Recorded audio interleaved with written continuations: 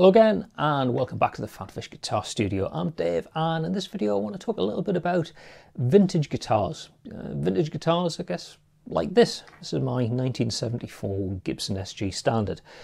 Bit of a sobering thought actually that this is classed as a vintage guitar and it was actually made during my own lifetime. So it makes me feel a little bit old. When we talk about vintage guitars, we instinctively tend to think about maybe a little bit earlier than that, like the 54 Strat or the 59 Les Paul, things like that. It was not just about the 50s and 60s. We're barreling through the years now, we're into the 2020s now, and yes, 70s and so on could be classed as vintage.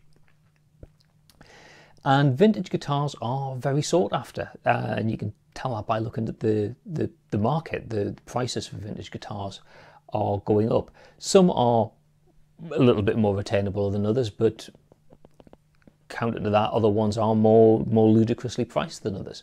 There's definitely something about vintage guitars that makes them sought after and people want to pay a lot of money.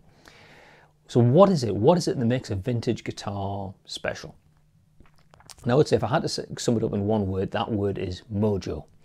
A vintage guitar, it's worn, it's been played in, it's got battle scars, maybe a bit of damage, the odd repair here and there.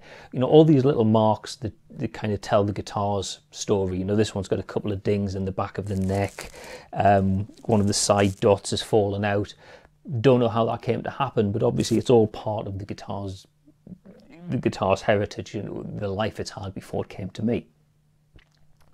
And I react with this guitar in a certain way. I just love playing it. The minute I picked it up in the store, it was like, yeah, this feels like a great guitar. Yeah, it needed new frets and the nut was a bit worn out and needed replacing. But fundamentally, this was just a great guitar to play, and I still enjoy playing it to this day. There was something about it, it just felt right, and it made me want to play it. It made me want to be creative. And that's part of the joy of instruments like this. Even if it's only psychological, if there's something about it that inspires you and makes you play better, then yeah, it's a better guitar. I mentioned the value, so I'll briefly talk about that. Some of these things are really investments. If you're only buying vintage guitars as an investment, you're missing the point. You're denying the guitar its opportunity to fulfill the reason it was built, and that's to make music.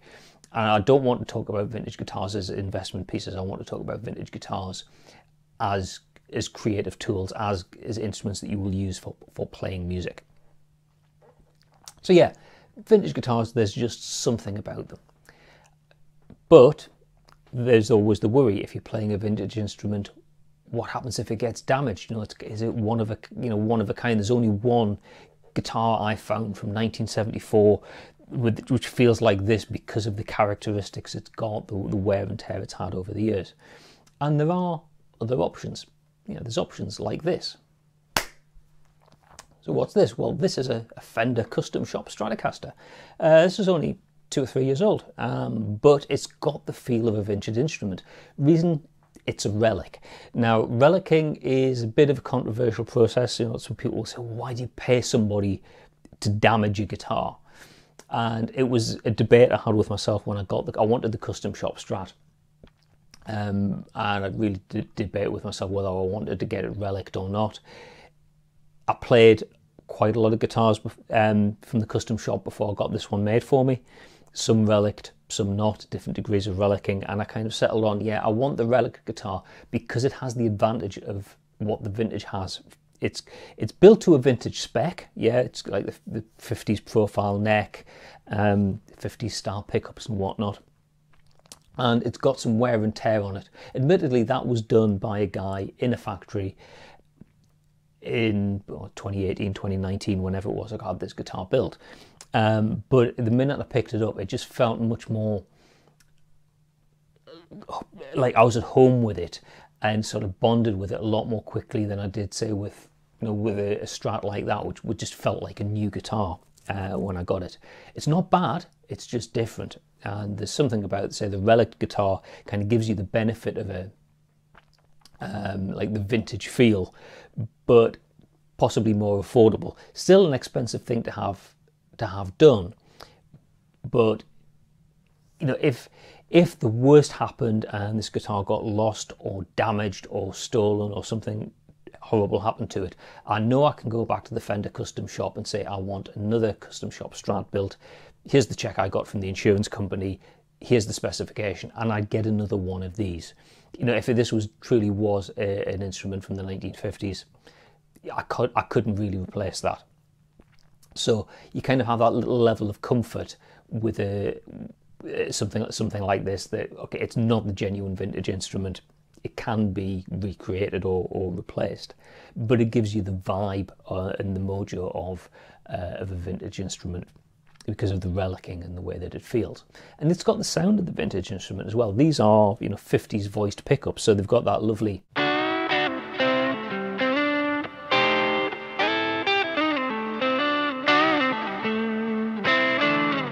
sound that you would associate with a 50s Stratocaster. That SG, does that got a vintage sound? Well, let's go back and have a listen. Well, it sounds like this.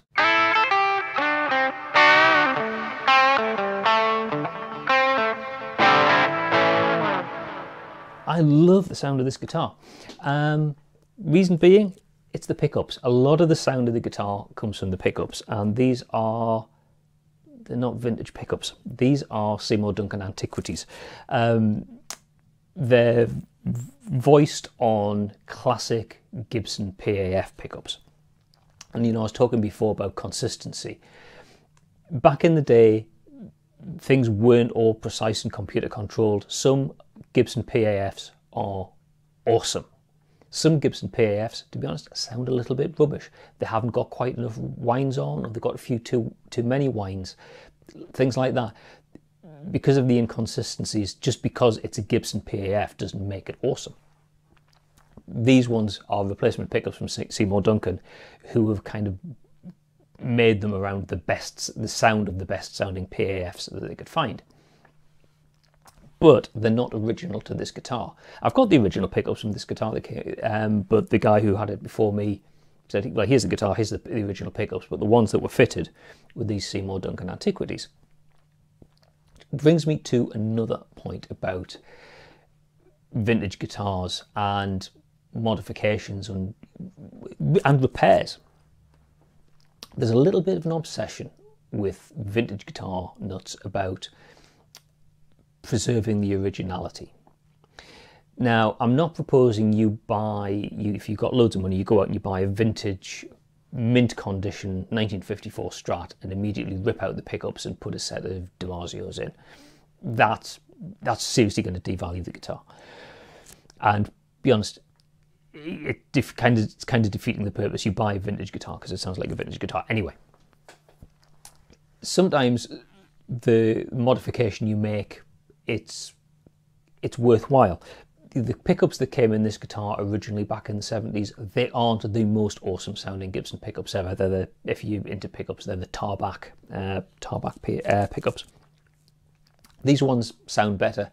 If I did get obsessive and I want to return this guitar to vintage specification, I can put the original pickups in. But as it stands, this is a better guitar because it sounds better because of the Seymour Duncans that I've got in it. But I've heard stories about people who will hold off on doing like a refret on a guitar. It's a vintage guitar, it's going to have wear and tear. Over time, the frets are going to get worn down. The guitar won't play as well, it needs new frets. But people say, oh no, I can't refret it because these are the original frets. Yeah, but it's not as playable because the frets are worn. Get the frets replaced. I remember talking to a guitar tech who'd done some work for me a few years ago, and he'd had a customer in the day before me, had something like a 1960s Gretsch or something like that, and the volume control was broken. Basically, volume controls over time, they have got moving parts. They get sweat gets in and corrodes things, and dirt and grit get in and wear things through. And the volume control was absolutely shot. So he'd had a replacement put in, which is good because it meant the guitar was functional and could be played. He'd gone to the guitar tech to pick the guitar up and said, okay, thanks very much, that sounds great. Where's the old potentiometer? And the guitar tech said, well, it's in the bin. It's trashed. It's in with the electrical recycling. It's it's useless. And the guy whose guitar it was mortified. He said, well, that was like an original 60s potentiometer. The guitar tech was, well, yeah, but it's pointless. What are you going to do? Put it in the guitar and make the guitar worse? You know, sort of like fetishizing the vintage aspect of the guitar to that degree just to me seems a bit silly.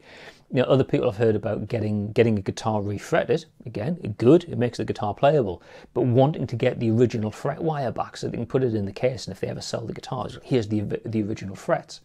Well, what use are the original frets? You know, don't obsess about the fact that it's a vintage guitar and you've got all the original parts. It's a device, it's a thing for making music, and you've got to respect it for its age and the way it was made and all the parts and the components and so on. But don't get, you know, so wrapped up about, oh, I've got to preserve every little bit of originality with it. No, be sympathetic, but at the end of the day, it is a tool of the trade. Now, when I had the Strat out before, I was talking about the relicing process and how it had made it feel like a vintage guitar. Really, it was a vintage spec guitar, but it was a new guitar that had been made to feel old by relicing. Controversial process, but it does the job. Now, an important thing to say is don't ever confuse relicing with abuse. I've seen videos of people doing relicing before, professional relicing, and it's a surprisingly precise process. It's not a case of just, as some people tend to think, it's just like smashing the guitar up and beating it up. No, it's done sympathetically to sort of emulate wear and tear that the guitar would get in real life.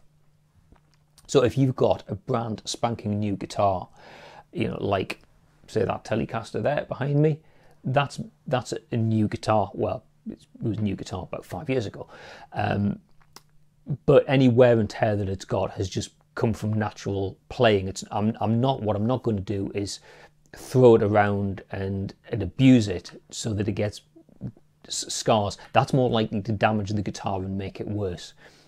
If you're going to let a guitar become naturally relict, do it through natural wear and tear, not abuse. You still need to treat your guitar with respect. Now, that guitar will probably take a lot longer to wear down than other ones because it's got a poly finish on, which is pretty hard wearing, designed to almost like to resist natural relicing. But no, I'm not going to take a guitar and beat it up and abuse it, because that's just not fair on the guitar. That's not relicing. So that's just damaging. I have got other guitars, old guitars like my Thompson, that's got some very, very nice wear and tear on it, because I've had that for a long time. It's had a lot of use, and there's places where the lacquer's worn through on the back of the neck and all that sort of thing. And that's all part of the feel, but that's all natural wear and tear. I've never smashed that guitar up. That's all honest relicing. So, yeah, vintage guitars, you'll see them advertised in online and in magazines, and they're selling for ridiculous amounts of money. Sometimes you might think, well, why is someone going to spend all that money? Hopefully that's kind of explained why, because there is a certain something about the sound that you get from a vintage guitar, the way it feels, just the whole package that makes you play differently. And if you've got the money to spend, it's in a way it's justifiable, because you are getting something that you wouldn't get from just going down to the store and buying a new guitar.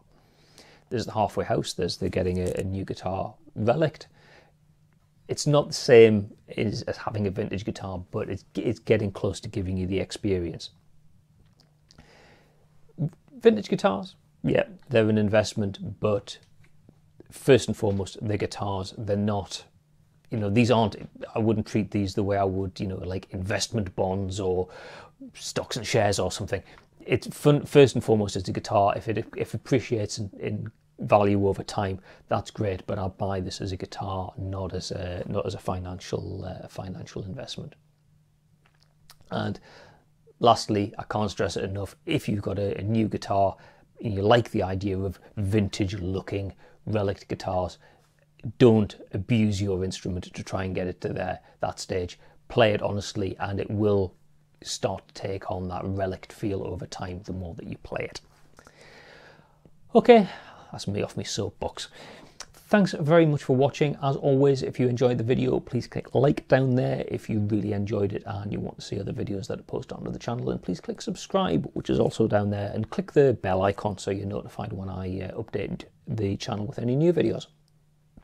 If you want to leave a comment, you're more than welcome. I don't always see comments left on videos, so if there's a specific thing that you want to ask me, whether it's about guitars, guitar playing, music theory, anything at all, you're better off going here, filling that form in, send your question in, and I'm guaranteed to see it that way, and I can get around to answering your question in a future video.